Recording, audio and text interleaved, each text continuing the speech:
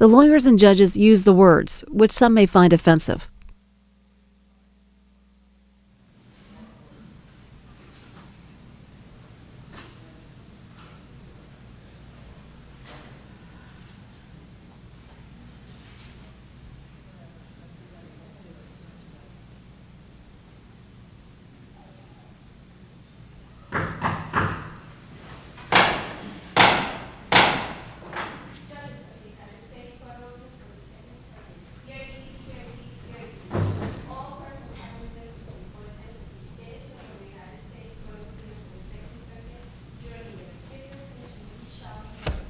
Thank you. Good morning. Please be seated. Just one or two housekeeping matters. Judge Sack was a member of this panel but recused himself. We're joined by Judge LaValle. After we hear argument in the first case, we will adjourn for 10 minutes so that Judge Sack can join us for the balance of the calendar.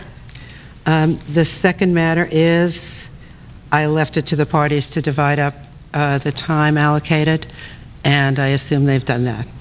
So let me call Fox versus FCC, and we also have, I see on the calendar, CBS and NBC as interveners arguing. So will Fox take the podium?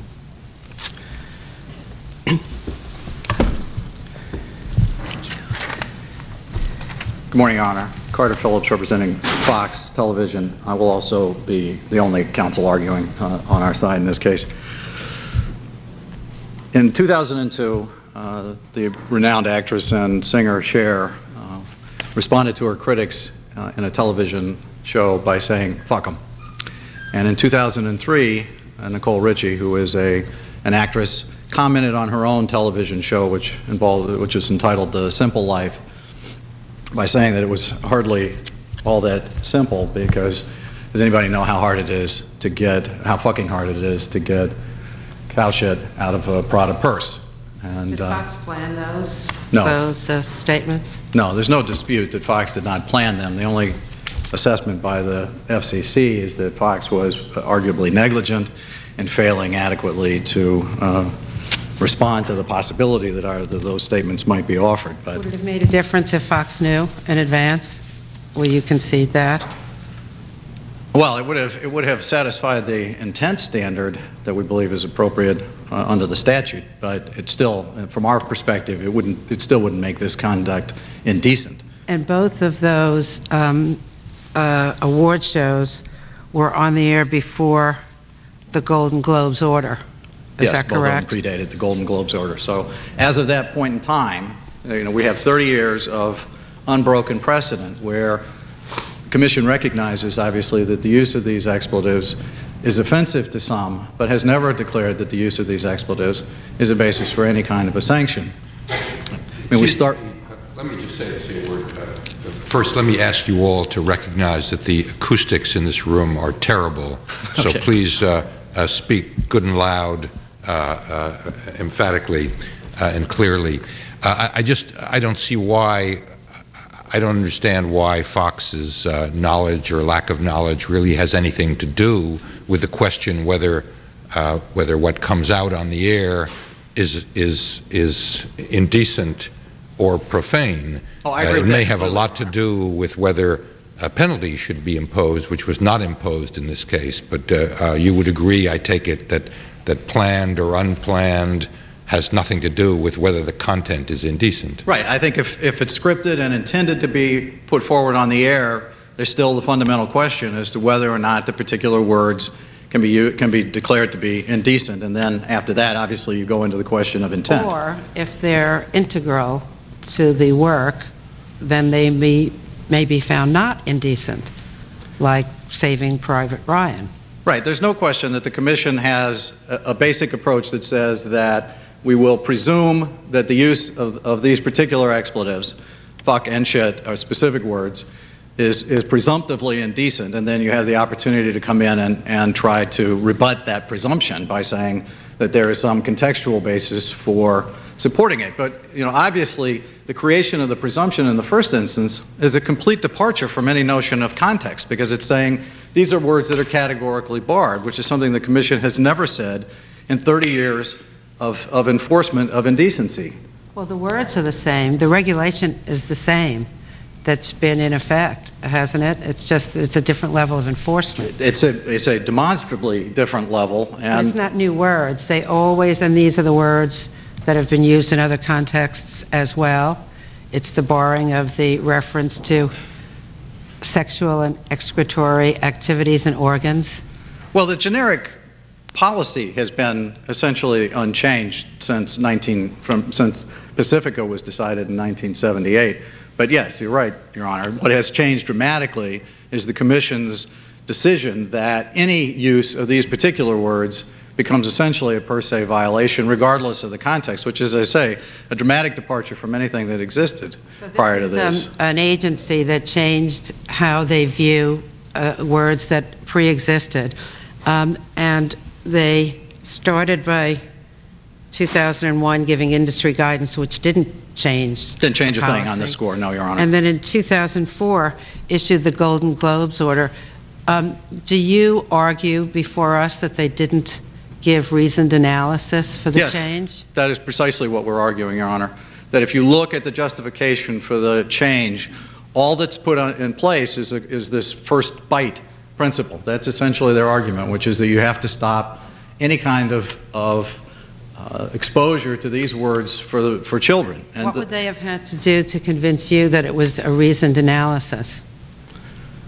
Well, would they tell you that children were harmed if such studies exist? That would certainly, I mean, I think it would be very difficult to demonstrate that exposure to a single word could remotely injure children. But well, for children who live in bubbles, it would be fine. But if they live in the world, your argument might be more persuasive. But if you can keep the child away from every form of communication, then that's fine. And if the Commission can identify any child in that category who is nevertheless watching broadcast television, that would be quite an extraordinary achievement. But it's a burden that seems to me that there wasn't reasoned analysis, or that there wasn't sufficient proof and evidence to support the reasoned analysis? It's both, actually. I don't think there is a reasoned analysis embedded in here. Is that something that, in your view, could simply be plugged up by setting forth some more extensive analysis, or is it your position that the position taken by the Commission is simply unjustifiable,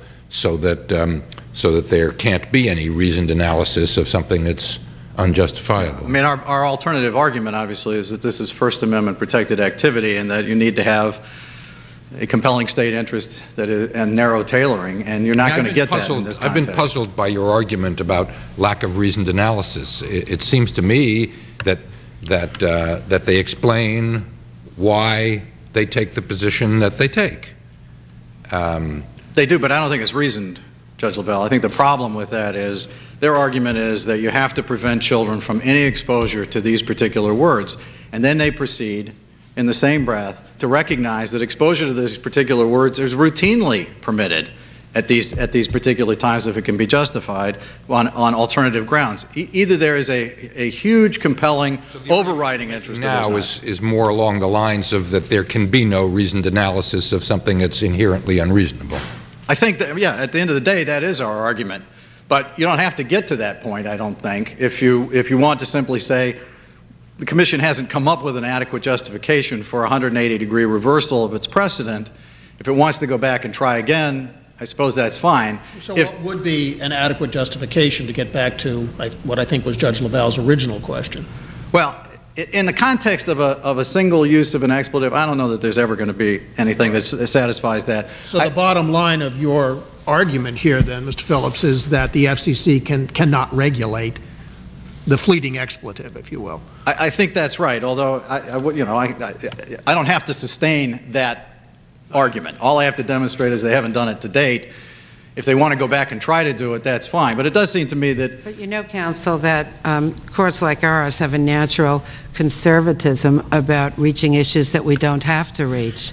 We always will decide less rather than more, and if we can avoid constitutional questions, it's part of our prudential the way we operate. Why would we reach out if we agreed that it wasn't a reasoned analysis. If you agree that the agency could give a reasoned analysis that would satisfy the requirements, and then why wouldn't we give them an opportunity to do so? Well, that's exactly why we make the first argument that this fails under the APA, because we recognize that there's a constitutional avoidance doctrine, and the court shouldn't jump to the First Amendment if it's convinced that there's a narrower basis on which to decide the issue. At the end of the day, though, in response to Judge LaValle's question, which is, do I think personally that you can regulate this kind of speech Ever consistent with the First Amendment? The position is no, I don't believe so. But if the court wishes to give the Commission an opportunity to try to undertake to make that kind of a showing, if there's a bubble child out there and that child will be hugely disturbed by exposure to a single word, I mean, to me that is utterly implausible. But I suppose if the Commission wanted to make some effort along those lines, and that's then what you'd be looking for, their argument that they really are preventing harm to an identifiable population. that would have to be what under Turner, they have to sustain that. They cannot simply posit the existence of a harm and assume that whatever they're doing is responsive to it. They have to make a showing. The impact of this sort of an order has changed so dramatically. The potential impact has changed with the technology and the different means of communication. There was a time when radio and television, when regulated radio and television consumed a gigantic, almost the entirety of this kind of provision of entertainment or communication. Now, I don't know what percentage it is or how one would measure that, but with the cable channels that are unregulated and the internet communication, it's more like the FCC, by its regulation, is simply establishing a zone in which relative or a certain degree of freedom from what they identify as indecency or profanity exists. But there are all these other zones which are completely unregulated. Right, and not only unregulated, but frankly indistinguishable from the viewer's perspective, I would submit. Just last night, as I was sitting in my hotel room, that favors us, it seems to me, because... Why doesn't it favor regulating cable? Because, well, I mean, it may favor regulating cable, but I think it's going to be difficult to overcome the First Amendment statutory hurdle. Authority or constitutional authority? Well, I don't think there's a serious First Amendment problem in trying to regulate cable, and I don't know that the Commission is going to be prepared to pursue that. And then, of course, there would have to be movie regulation, too, I guess. Right, you're going to have to go across the board. You're not going to be able to parse out a specific area of the media. But the point I was going to make is that from the viewer's perspective, there is no distinction between a cable TV channel and a network channel. There's the distinction that somebody who wants to have their children, to better protect against their children hearing this stuff, can simply not have cable, can have only regulated television in their house, or can somehow make rules in their house that their children don't watch cable and don't watch internet stuff, but only watch. So it provides a vehicle with less constitutional impact. I mean, there's less suppression of speech if the only suppression is within this range of regulated network programming. Yeah, there are two answers to that, Judge LaValle. First of all, of course, those same parents obviously have access to the V-chip as a technology to help regulate what their children can get to. The V-chip doesn't protect against an unexpected fleeting expletive. Well, it can, depending on the particular show is rated. But then we would get back to Fox knowing in advance that Cher would be so effusive in thanking her supporters.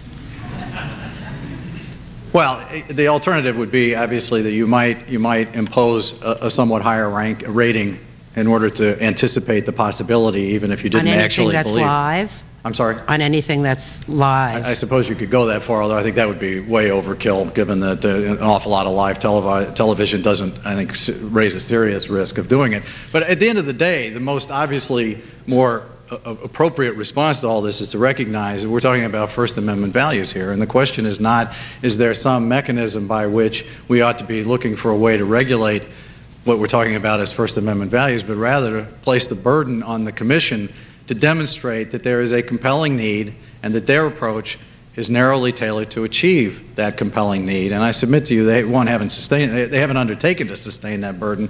Candidly, I don't believe that they could ever actually accomplish that under any circumstances in any event. So you believe, even though the words were part of the FCC's decency regime for 30 years, that now when they go to enforce it, there really cannot be indecency regulation?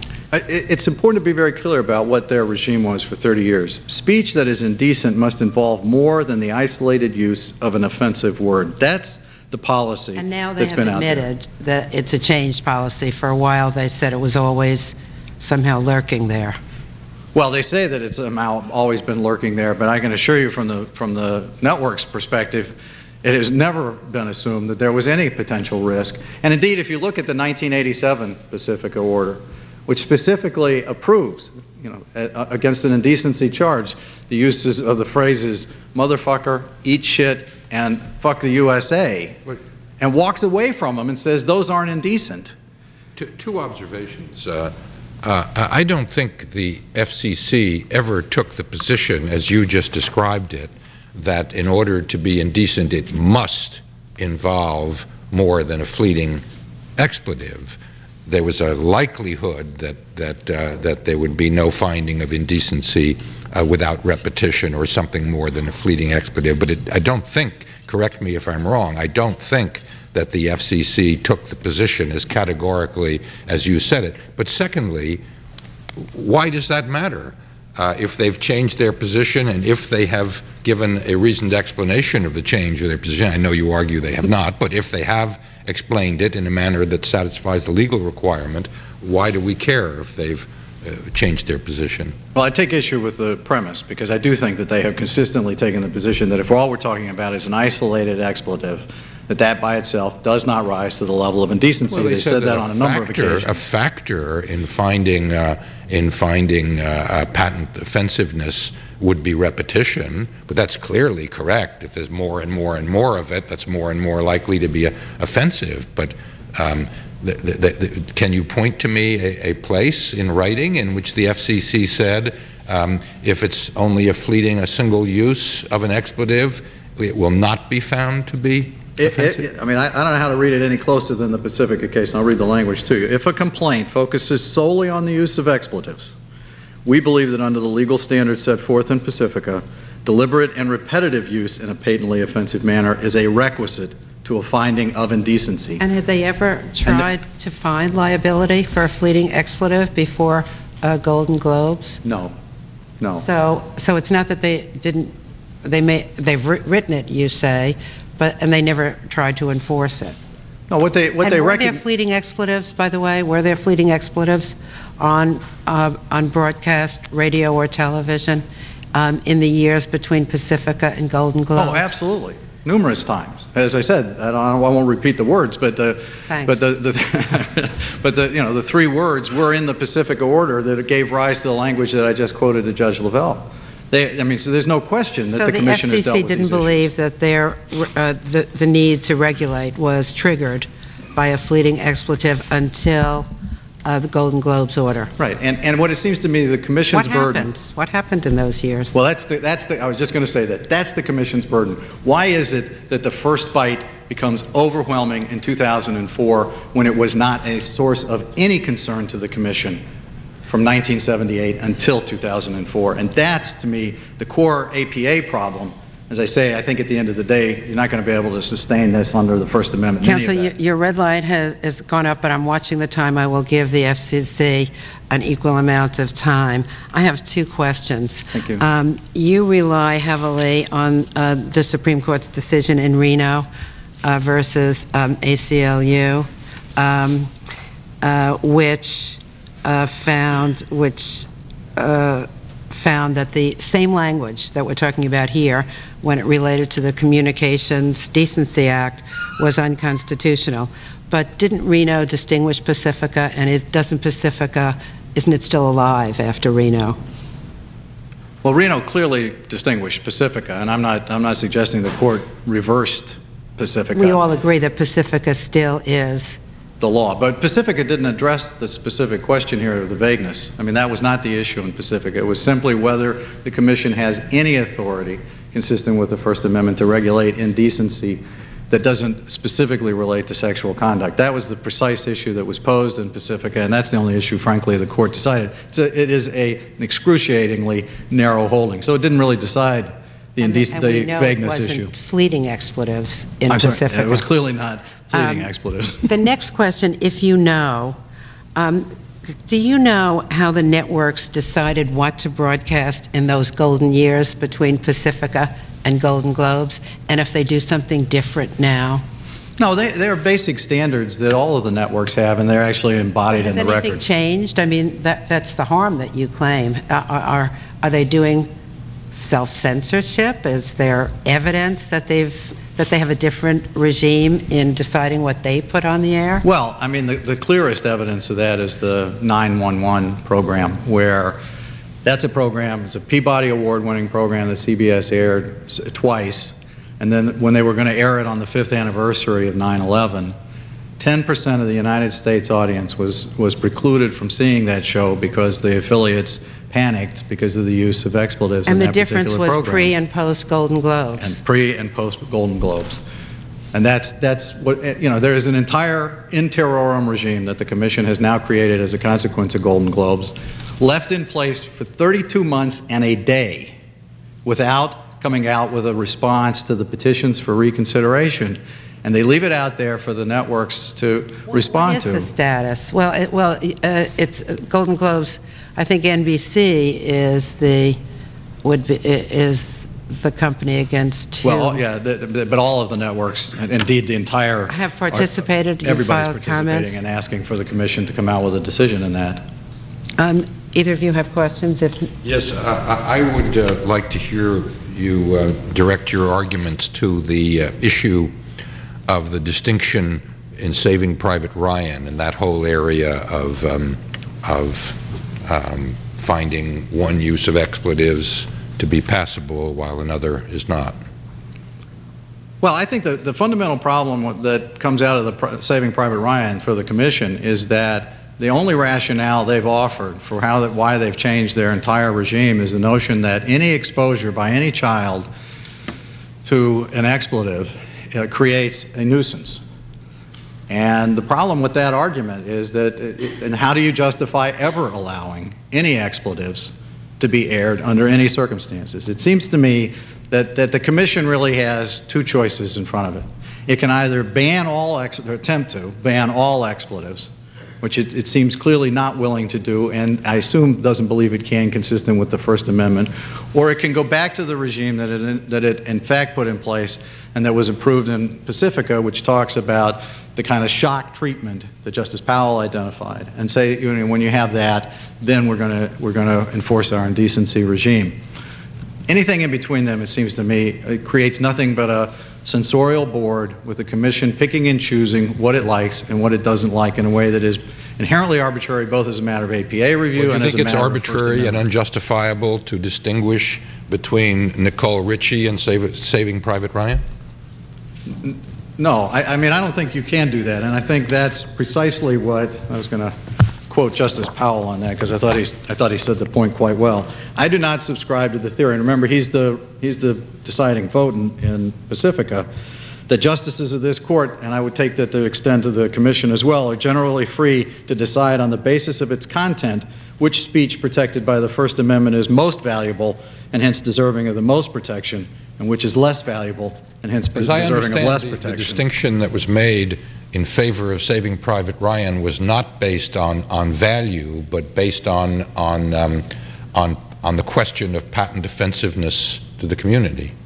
Is that, am I not correct in that? Well, I mean, you can ask the Commission if that's the distinction they think exists, but I would read their distinction to have said that there is a broader value. Wasn't the explanation that in the context in which it was presented in Saving Private Ryan, yes, viewers did not find it offensive in the same way that they would when somebody simply stands up at an awards ceremony and says, fuck them, or whatever. Right. Well, as I understand it, what they really say is that if you take out that particular language, you distort the message that's being delivered in Private Ryan. And right, it had artistic integral. merit. Right. That's their argument. So someone is deciding that we can't give those two words to the Nicole Richie performance.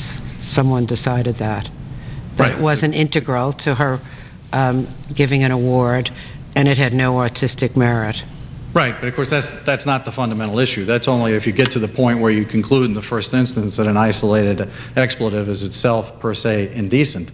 Then you get to the issue of whether or not there's some particular reason to speak that way. But it does seem to me that at the end of the day, all you're really doing is creating a regime that allows you to say this is better speech than this is.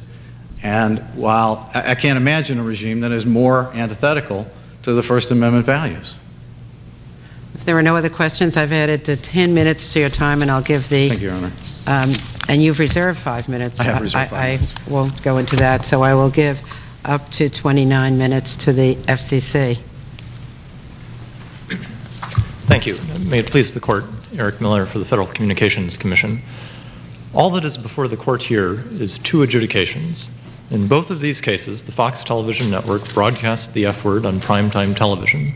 In neither case does Fox make any effort to defend or to justify the use of that language. So the only issue here is that raised by the conceitedly gratuitous use of the F word on an entertainment awards show when children are in the audience. The Federal Communications Commission... Why isn't this just a sort of... I mean, taking your point of view, which I'm not necessarily sure I agree with, why isn't this just the sort of Damocles hanging over the head of every broadcast station around? I mean, because the only thing that the Commission has decided in this case is that in those circumstances, the use of those words, which Mr. Miller has recited for us several times, is inappropriate and is subject to fine. Right. That's where you want to leave it. Well, let me give you a hypothetical, Mr. Miller. This is being fed out by cable here, and presumably the broadcast media can pick it up. And let's say they pick up the portion of Mr. Miller's argument, or, excuse me, Mr. Phillips' argument. I'm sorry, thank you. And I won't repeat your brief since we have the words in the record here, but the use of the words fuck and shit are actually broadcast over 6 o'clock news tonight. Is that going to be subject to FCC hand slapping? I think plainly not, for the reasons stated in this very order with respect to the early show case. The Commission has emphasized that it will exercise great restraint when it comes to news programs. All right, well, let me... There's no news exception. You say there's no news exception. There isn't a news exception in the sense that you can't simply slap the label news on any broadcast and immunize it. Let me give you the hypothetical, expand the hypothetical where Fox, wanting to air so its viewers are reminded of exactly what's at issue here, pulls up the clips from the Billboard Music Awards and shows those 2 instances of Cher and Nicole Richie as background or in conjunction with reporting on what's happening in this courtroom here today. I mean, to be indecent, the use of the language has to be patently offensive, which under the Commission's analysis requires that it be presented... So how is a rebroadcast of the clip in the context of news any less offensive than it is in the Billboard Awards? Because in that context, as the Commission explained in the early show order, it's not being presented to pander or to titillate or for shock value. It's being presented to inform viewers of what the case is about. Can I talk about the early show for a second? Because you just said that you can't slap the word news on anything.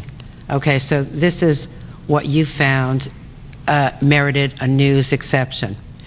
It was a discussion of a reality show, correct? Yeah, that's now, right. That's not real in the sense of being real.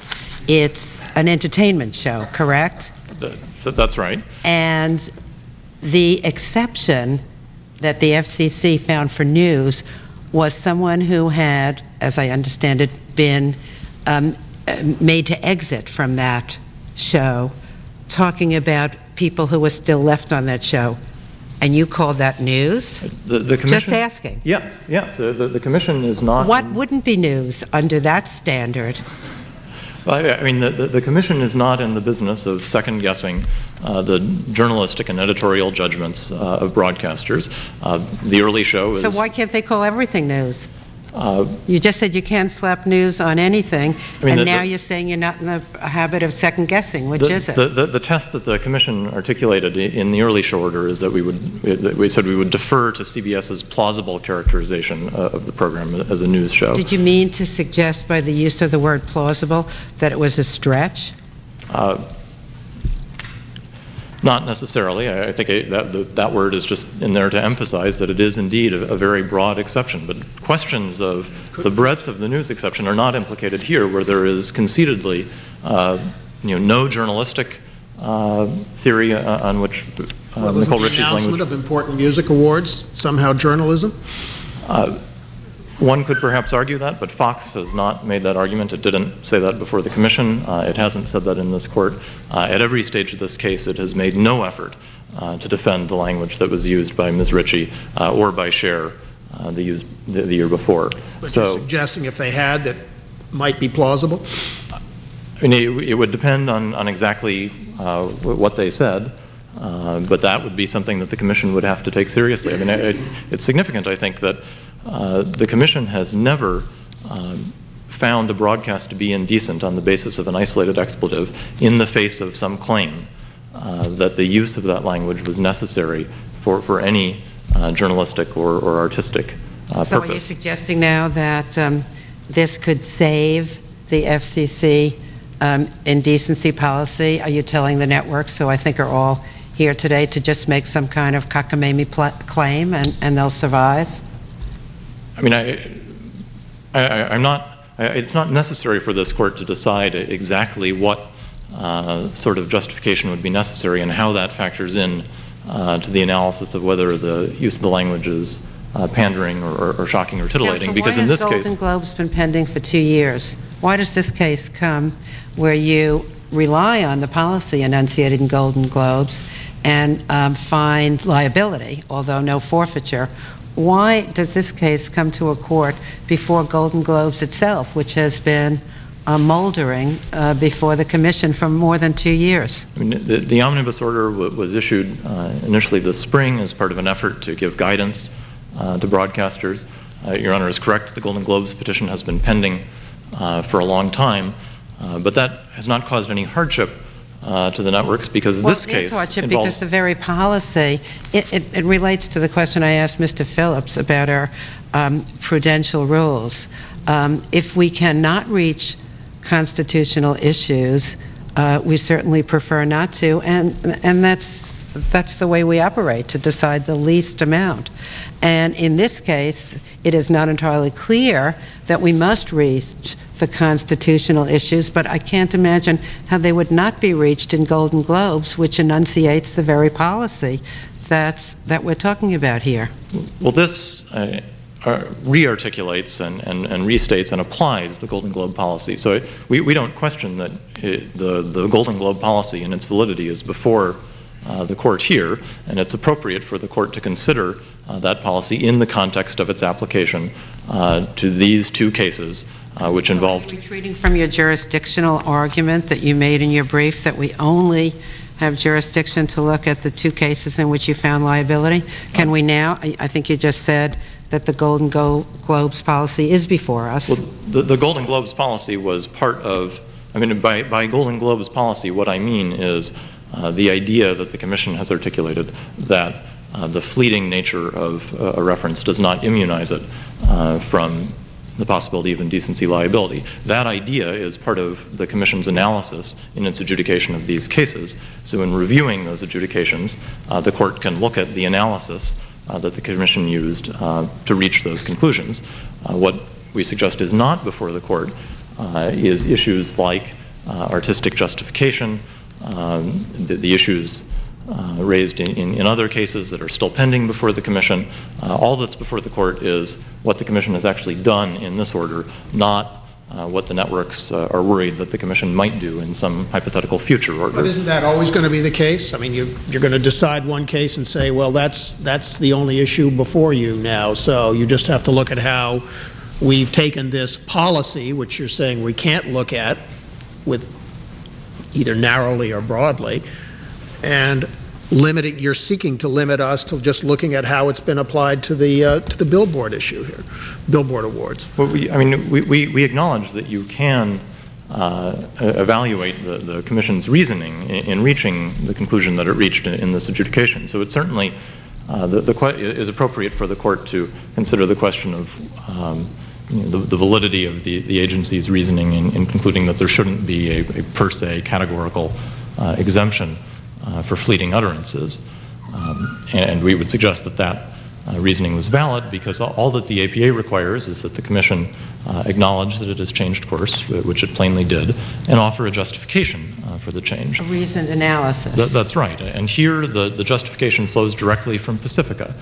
Pacifica teaches that context is critical in an evaluation. But there were all those years between Pacifica and Golden Globes where the FCC didn't feel compelled to sanction fleeting expletives, which I have to believe existed and were broadcast. I mean, there's nothing in the record on the extent to which they existed during that time.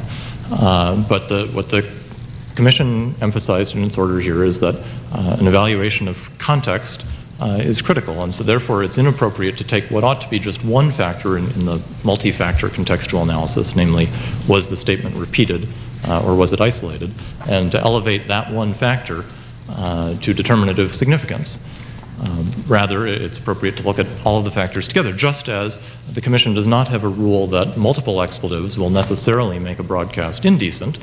An example of that is Saving Private Ryan. I'd like to come back to the manner of distinguishing between circumstances where the use of expletives, whether fleeting or multiple, will result in liability and those in which they won't.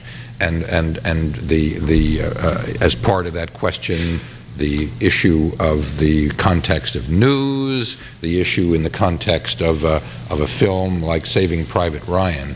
And I'm trying to understand what is the basis on which the FCC makes the distinction. Is it a matter, as under the Miller versus California standard, of the FCC making its own evaluation of artistic or social or scientific or some other kind of worth of the material? Or is it a matter of the FCC making its attempt to assess community standards? What is it that offends the community and what doesn't offend the community? In other words, is the community offended by hearing these expletives in the context of a news taking the hypothetical of supposing that a news program reporting on this very argument this morning were to take the clip of Cher and show it as what gave rise to this, there was a suggestion that might not give rise to liability where the original did. So what is the route by which the FCC might arrive at those two conclusions? I think doctrinally it's part of the community standards analysis. There's not the FCC's evaluation of worth. It's not as in Miller versus California, we think this has or doesn't have artistic value. It's that we think the community doesn't find it offensive in the same way when they're seeing it exhibited as what is legitimately a news broadcast. What was the broadcast that gave rise to this big fuss? That's exactly right. And analytically, the way that the Commission deals with that is that patent offensiveness under community standards is evaluated with a three-part test. And one of the factors in that test is, was the material pandering or titillating or presented for its shock value? And if it's part of a news broadcast or if it's like the language in Saving Private Ryan, it's not being presented to pander or titillate. And yet it's the same words spoken by the same person, and you can find that the context changes the shock value. That's right, and that's exactly what Pacifica says, that the indecency regulation is conducted under a nuisance rationale, and under that rationale, context is all important. Well, it seems to me to be quite reasonable as a hypothesis. I mean, for example, if one says, would you be shocked to hear that a judge of the U.S. Court of Appeals on the bench said, fuck?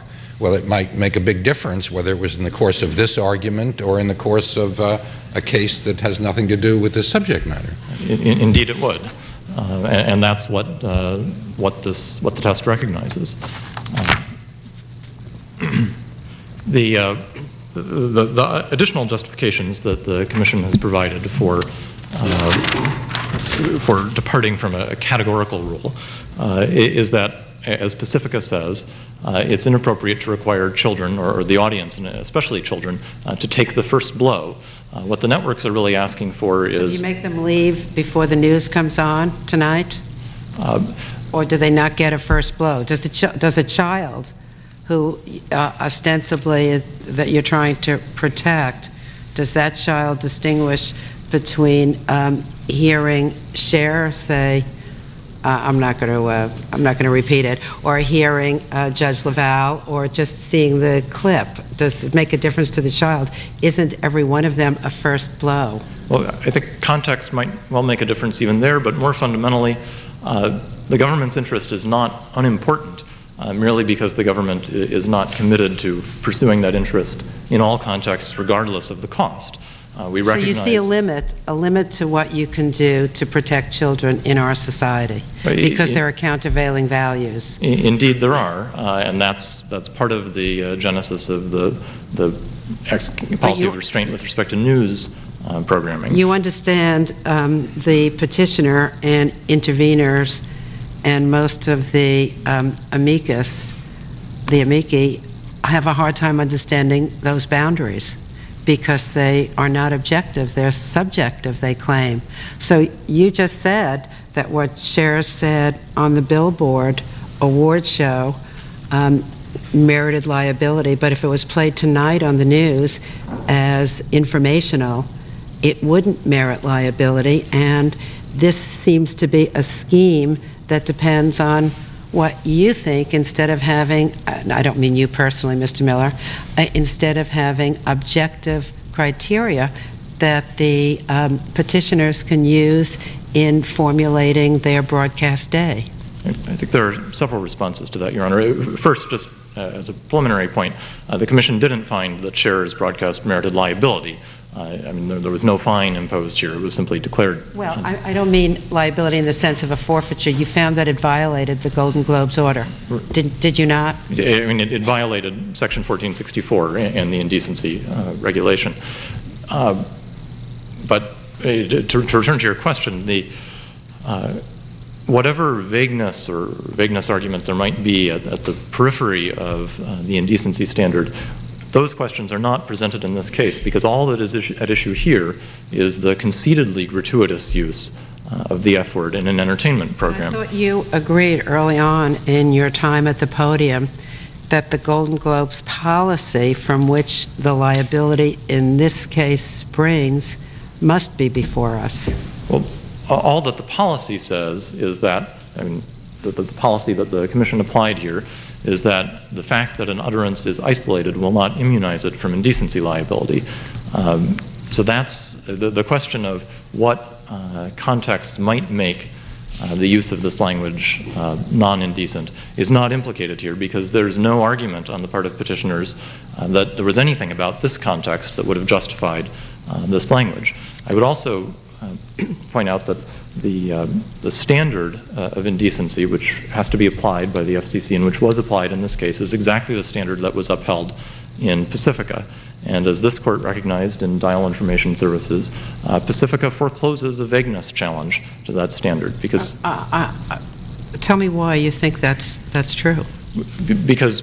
I mean, was there a vagueness challenge in Pacifica? There was a vagueness challenge asserted. The court did not. I think everyone agreed what was said in those 12 minutes, and I don't think that Pacifica ever argued that they thought that that 12-minute broadcast wouldn't come under the standards as articulated. They had no reason to raise vagueness in that case. They were making a challenge to the Commission's definition of indecency, and part of their challenge was that it was unconstitutional under the First Amendment insofar as the definition of indecency extended beyond obscenity.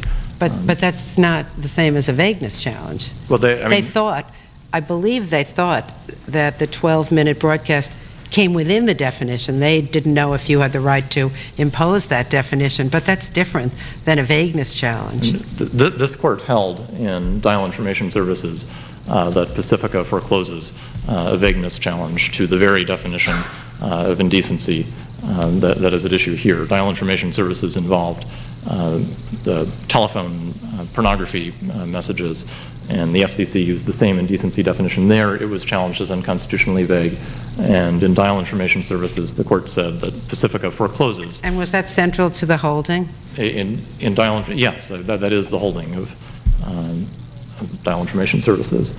And it is also the holding, I would note, of the en banc DC Circuit in the Act litigation. Counsel, the FCC views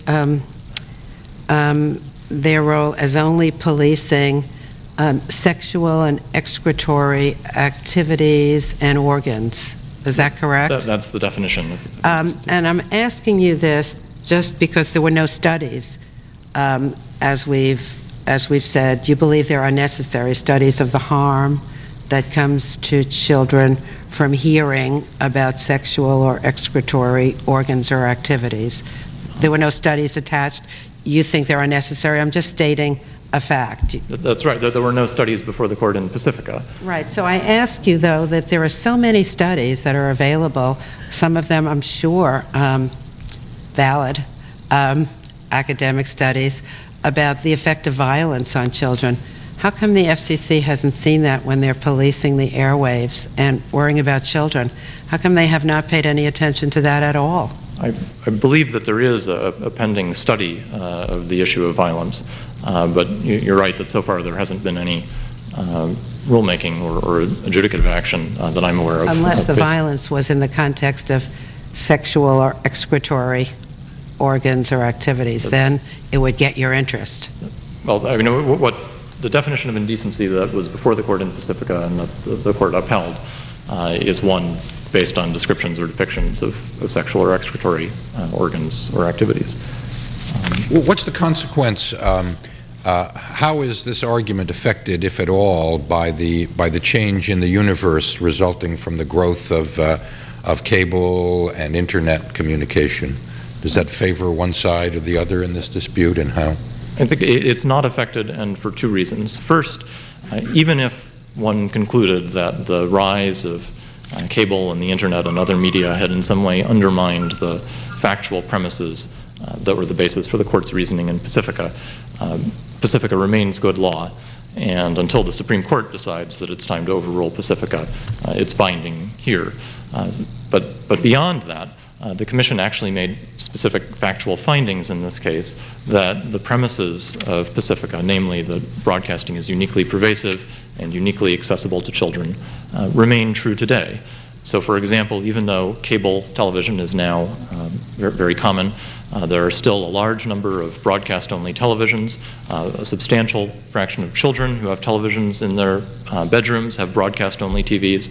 And, of course, parents who subscribe to cable can exercise some choice in their selection of a package. Why don't you tell those parents to get the televisions out of the bedrooms?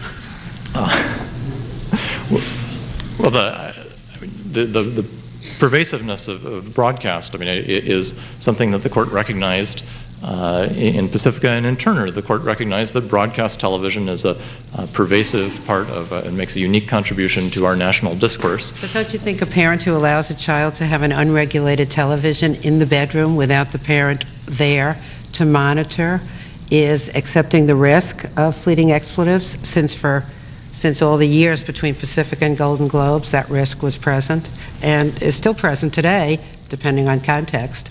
What if that child watches the news tonight without a parent there to grab the television?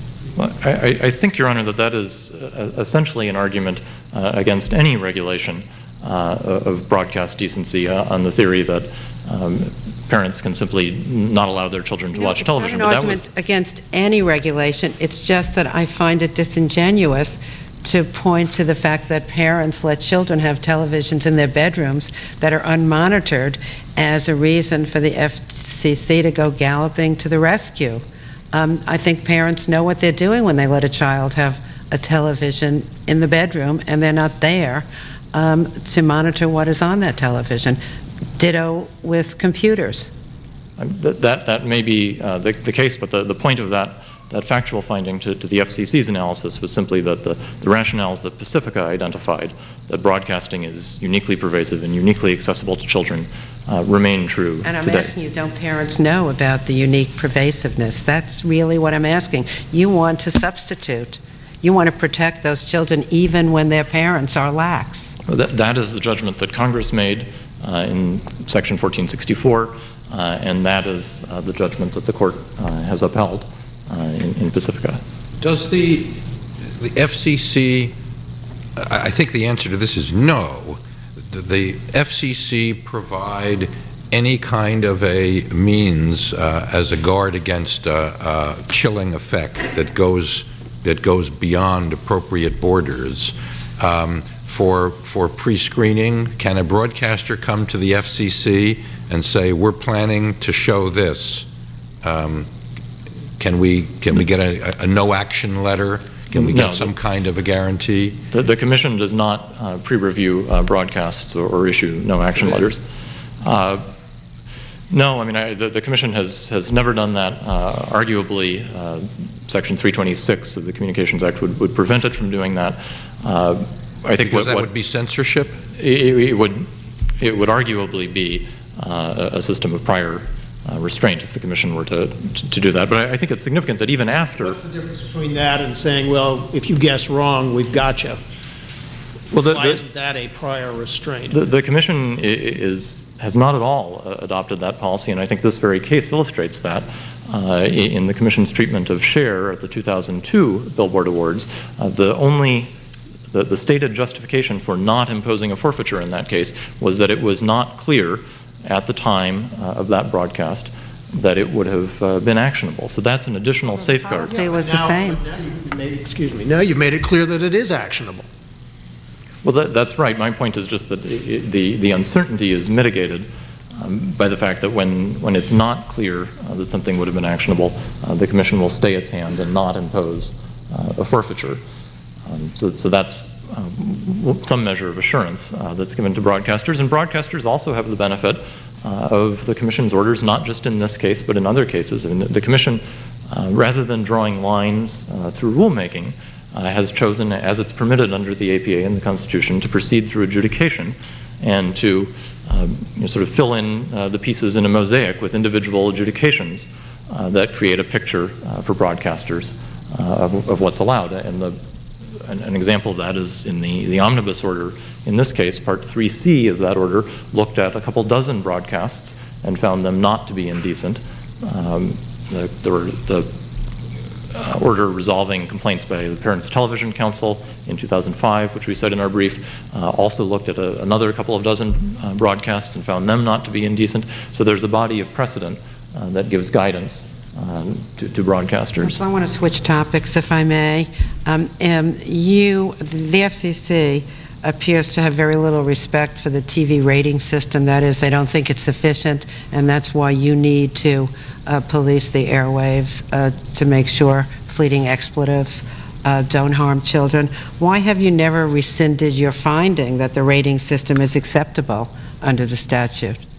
You never have. The statute called for the Commission within a year of the adoption, within a year of the enactment of the statute, to make a determination of whether the plan put forward by the networks was an acceptable one, and the Commission did that. But there's nothing inconsistent between a statement that the plan was an acceptable one in 1998 and the conclusion, based on 8 years of experience, that the plan in practice has not worked very well. But what if we were to draw the inference that the first time you finally levied criticism about the rating system is when you were called upon to defend this indecency regime, that was the animating force of the criticism? In this case, the criticism was backed by specific factual findings about the frequent misrating of broadcasts as evidence. But it's been in effect, as you say, for 8 years, and we never heard that. And you never asked the industry to improve the rating system, not once, until you were called upon to defend this new regime. Well, that's right, but that doesn't really go to the question of whether the Commission's findings that the regime is ineffective are supported by substantial evidence. And the broadcasters here don't really make a serious effort. I mean, they cite to the 1998 determination, but they don't make a serious effort to challenge the evidence. Wouldn't it have been helpful if they were on notice that you found it so useless? Because they would have had all these years to improve the system and improve, because the system is crucial to the V-chip, and that would have been perhaps a way to do more narrow tailoring of the broadcast mediums than to bar every fleeting expletive that is offensive to community standards. Perhaps it would, and perhaps in the future it would be possible to do with additional regulatory or perhaps technological developments to develop a more effective rating system, but that does not make it a less restrictive alternative, because a less restrictive alternative has to be something that could actually be put into place, that actually exists today. And whatever else can be said about the V-chip or a hypothetical improved V-chip, there isn't that alternative that actually exists today. If there are no further questions? I have no further questions. Thank you, counsel, very much. Mr. Phillips, you've reserved 5 minutes for rebuttal. Thank you, Your Honor. Let me begin by, with all due respect to Mr. Miller, his argument in this court is extraordinarily reminiscent of the approach that the FCC took in Pacifica itself. When called to account for the broad positions that the Commission has adopted, the Commission, when it gets to court, immediately retreats to some narrower position, one he couldn't even sustain today. In their brief, they go to great lengths to say that there are 2 orders at issue here and that the underlying Golden Globes is not at issue under any circumstances. And yet, when pushed on it, obviously Golden Globes is at least at issue in this context, because it is the only basis upon which the Commission can go down the path of going after fleeting expletives, because the policy that precedes Golden Globes would consistently have permitted precisely what the network did in this particular case, without any liability, whether with a forfeiture or without a forfeiture. And it seems to me that the court has to take a very careful look at the risks that come from affirming the Commission under these circumstances and what will be poured into that vessel. If you read NBC's reply brief, it does an excellent job of saying that simply by giving some kind of leeway to the Commission in this context, you end up down the road with a set of rules that are even more terroristic than the ones that we had in place at the outset of this litigation. So that's the first point I want to make. The second point, Judge LaValle, is I want to go back to your question, which goes to sort of the core issue of, when do you know that community standards tell you that something is patently offensive? And in candor, having listened to the argument on the other side, I have no clue at this point what it is that is offensive. We know that the Commission focuses on first blow. Now, that can't be the problem if the Commission says tonight you can broadcast this argument live, and you can broadcast Cher and Nicole Richie presenting exactly the same words that were out there. That first blow argument is completely set aside. So how are we to know now, under what circumstances the community, whatever that means, will find particular use patently offensive? And the answer is, the only way you know that is after the Commission's 5 unelected individuals take a vote and decide up or down with respect to which of these statements are permissible. They have a lot of interaction with the entire world. Have they ever interacted in advance with your client? I'm still waiting for the call, but no,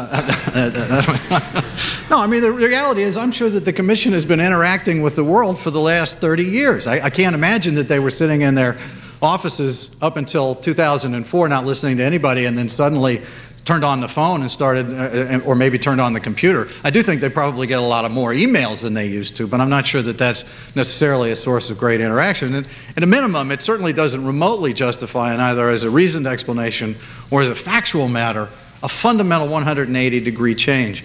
And the other part that makes that impermissible is this is not just an APA challenge. It is that, to be sure. But we are talking about a 180-degree change with respect to protected First Amendment activities. And so when you're going to change your enforcement approach and you're dealing with First Amendment rights, you have an even greater, the Commission has a greater burden in this context than in other contexts. And that burden is not satisfied by some allegation that this speech is gratuitous. That's not the issue. This is First Amendment protected. The burden is on them to demonstrate that there's some reason why that speech isn't allowed to be broadcast, and that's a burden they're unwilling to sustain. Their claim that we have never defended this speech is nonsense. The claim that we have never defended this speech is nonsense. It is First Amendment protected statement. That's what the court said in Pacifica. That's what the Commission has recognized for more than 30 years. Indeed, even in this order, they recognize. Because it's indecent and not obscene. There's no allegation anywhere that what we're talking about is obscene speech. Exactly, and that's the fundamental difference.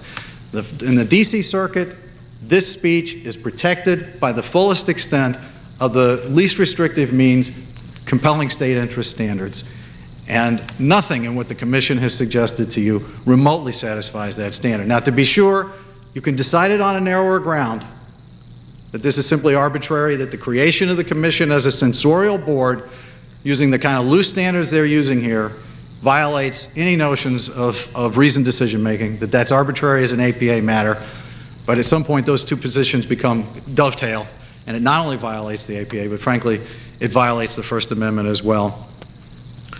Unless there are additional questions, Your Honors, I would urge you to set aside the Commission's order. I have no additional questions. I want to thank you both for a lively and very helpful argument, and all of the participants for a wonderful briefing. Thank you, Your Honor. Thank you. We'll take a 10-minute adjournment now.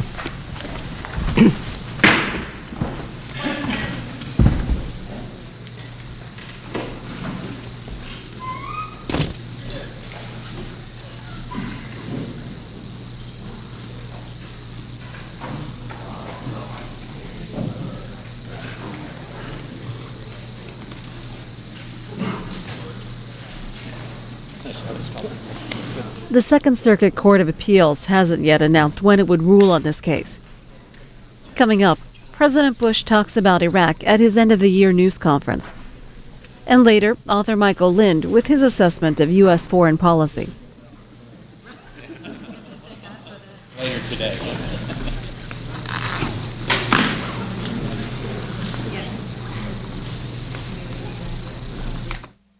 Thursday on the C-SPAN networks. On Washington Journal, Pakistan's ambassador to the U.S. talks about the Taliban and Representative Tom Davis, outgoing chairman of the government.